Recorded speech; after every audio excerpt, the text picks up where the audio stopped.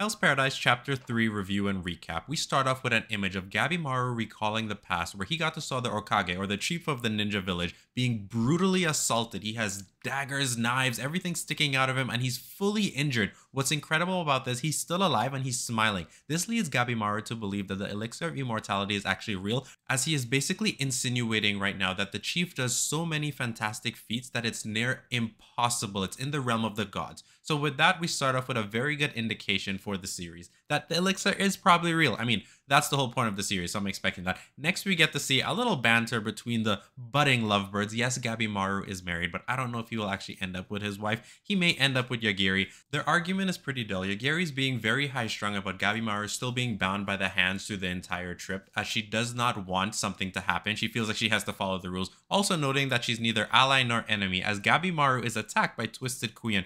Now, as Gabimaru is being attacked, the thing that Gabimaru points out to Yagiri is that the enemy Twisted Kion is actually unbound by the hand, so why can't Gabimaru be as well? Sad part is Yagiri insists that Gabimaru must stay bound through this whole fight. Then we get to meet the Yamada clan member who's escorting this criminal, Kisho. Now, Kisho is full of himself, feels like he knows everything, and has no respect for Yagiri, and it seems like this is a real trend in the Yamada clan. Next up, we get to note something that's actually pretty funny, which goes on between Gabimaru and Quen. Now, the criminal Quen thinks he's all high and mighty because he's huge, he has all these weapons, and he's going to test it out on Gabimaru. Gabimaru's not really taking him seriously and able to dodge a lot of his incidents, but what makes it funny is that Gabimaru finally gets serious, does 2 or 3 moves, and ends the fight instantly. Quen is unalive. Then we note that Kisho immediately beheads him and takes his head out. He basically states that for him to return, he needs to at least carry his head with him, so that can show that he didn't just abandon his mission.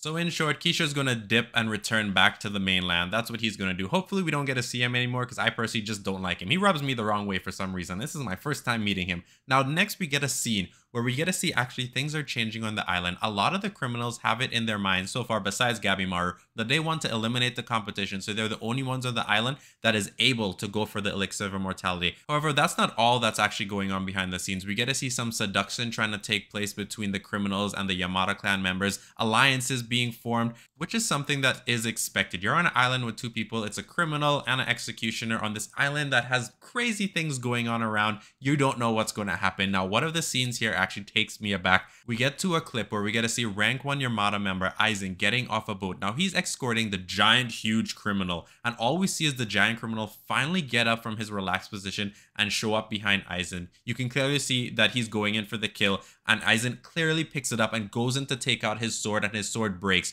You see panic in his face as the fight ends instantly, and all we see is an unalived Aizen. I really predicted this was going to happen, but honestly, it still takes me back that I was right, because he should have gone on a little further maybe, or let Yagiri find his body maybe later in the story, something along those lines. We then get to see another lovers quarrel, but this time it's very intense as they're actually going at each other's throats fighting. Now Gabimaru intends to actually eliminate Yagiri right here, but what they both come to realize is that Gabimaru is not unhollow, meaning he's not empty-hearted, and still has emotions as a result for his love for his wife. They accept his emotions as not weakness but strength, and both of them come out on top this fight realizing they both need to face their past as well as the emotions welling up inside them to allow their true selves to shine through. Then we get this scene, which is where it starts to pop off. We start off with a scene of Tamiya Gengetsuwa and Fuchi. Now Fuchi is the Yamada clan member, a short little blonde boy, while Tamiya is this massive samurai dude. They both are flabbergasted at this thing they met while they're strolling through the forest, and what happens is this weird little butterfly comes and actually bites Tamiya's hand.